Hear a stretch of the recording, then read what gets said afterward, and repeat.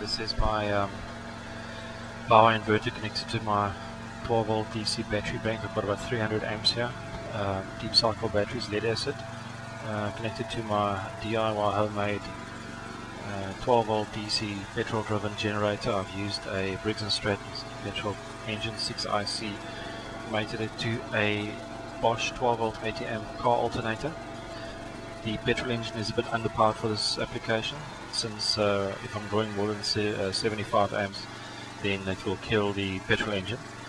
I'm still waiting for Bosch to give me the specifications on a 70% efficient alternator, so I can mate it to the correct petrol engine, which will most probably be the next one. Will be a horizontal shaft engine, and I'll have to use the correct kilowatts, Newton meter, torque and RPM for the specific alternator. This is my shunt and fuse setup.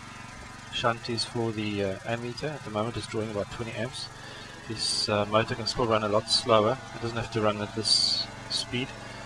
I've got a pulley tensioning setup on the right hand side there, sliding tensioning setup with a spring, and yeah, the fuse is there to protect in case of a short circuit.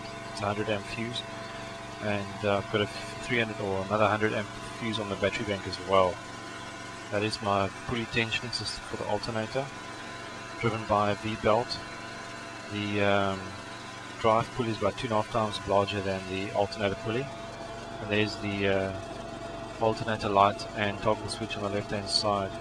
Alternator light is very important for the exciter circuit on the alternator. If anybody has any advice, and those are my two terminal posts. If anybody has any advice on how to set up this thing properly, yeah, I'm just turning down the petrol engine, since I'm only drawing 20 amps there, or 25 amps. Then I can be contacted. My email address will be shown later.